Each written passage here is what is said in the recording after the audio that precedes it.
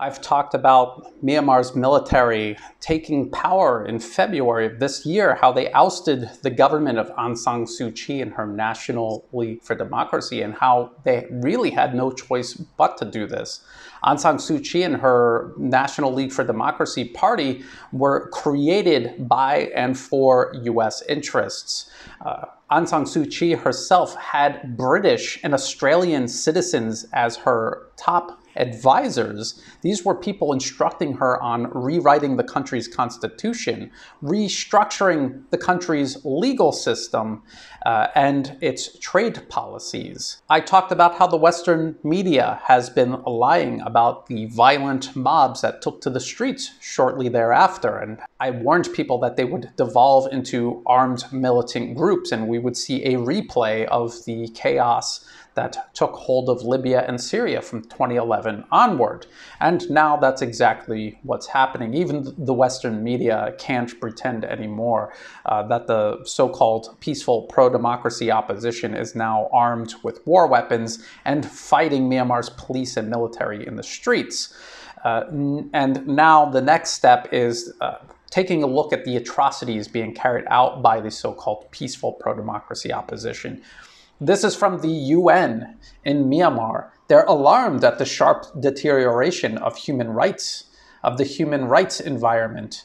One such case is the discovery of 2 mass graves in Insein Township, Kayan State, containing the human remains of 25 people who had reportedly been detained on the 31st of May by the Karen National Defense Organization. This Karen militant group, it's one of these groups that American citizen David Eubanks and his Free Burma Rangers provide military training to and logistical aid to. And David Eubanks and the Free Burma Rangers are in regular contact with the U.S. Embassy in Myanmar, but also the consulate in Chiang Mai, Thailand. Chiang Mai, where David Eubank is actually based and crosses over the border into Myanmar from.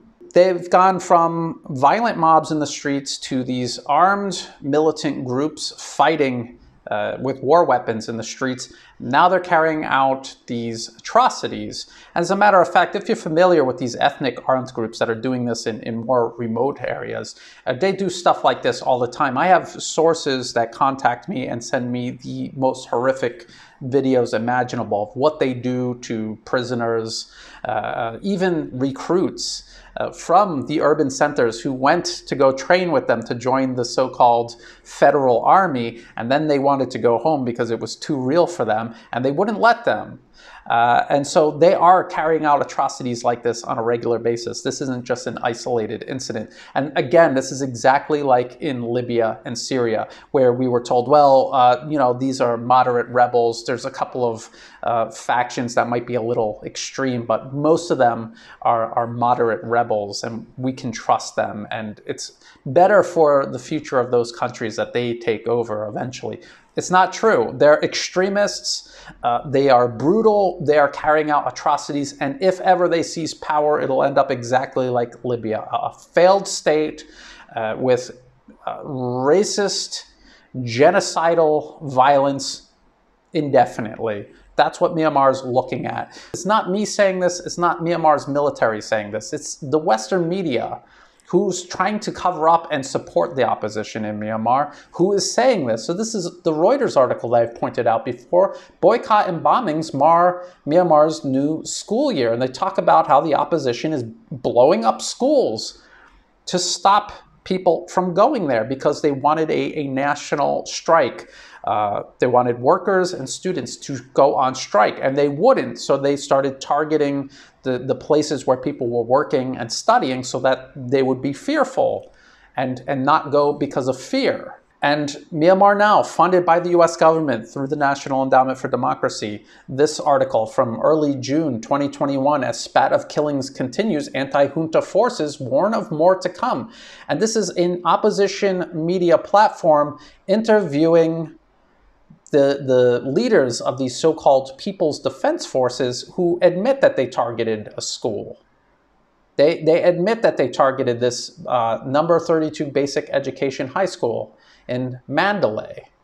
And they said they're going to carry out attacks on government offices, electricity offices, and courts, and they warned people not to go there. They also said that the only civilian targets would be officials and others who have collaborated with the regime. What does that mean? Well, that means anyone that is not part of their opposition movement, who's not joining them, that's what they're talking about, and they will kill you. And so here is a July 1st article from Myanmar Now. Snack vendor accused of acting as military informant shot dead in Insein Township. And they're talking about just some guy who's selling snacks, probably not very well off, perceived as supporting the government, so someone murdered him. And so that's what the opposition is doing. There are death squads out in the streets hunting down anyone who's not joining their movement, killing anyone who, whether real or imagined, is working with the government, and just in general destroying the country. And again, it is exactly like the US-backed militancies in Libya and Syria from 2011 onward. And I still get comments to this day from people in Myanmar, allegedly in Myanmar, claiming that I'm just repeating government propaganda. No, I'm telling you what your own opposition media is saying, what your own opposition leaders are admitting to doing. This is the worst part about these opposition groups that the US backs, is that they are completely out of touch with the reality. And in their minds, they really do feel like murdering a poor guy selling snacks on the street is justified if he didn't join their movement. They really think that, and they don't even try to cover it up. It's unreal, and it's very disturbing. And again, for Myanmar, it's a tragedy, but for Thailand, next door to Myanmar, it's a national security threat. To the rest of Southeast Asia, it's a national security threat. To China, it is a national security threat. It's a deliberate attempt to create a failed state in the middle of Asia to derail the region's rise. The US is doing this very deliberately, and the region needs to unite to stop this. And instead, what's happening is the US is pressuring groups in each country and using their opposition groups that they are funding to pressure the region to aid in the destruction of Myanmar rather than to avoid it.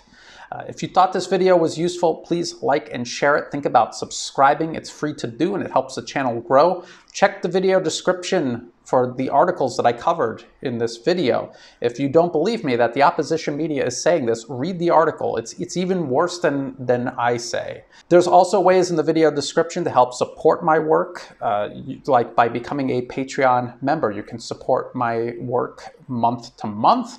There's extra content for Patreon supporters. There's also lines of communication where we can share ideas and kind of build a community around this work. To everyone who has been helping me in absolutely every way, thank you very much. This wouldn't be possible without that help. And as always, thank you for watching.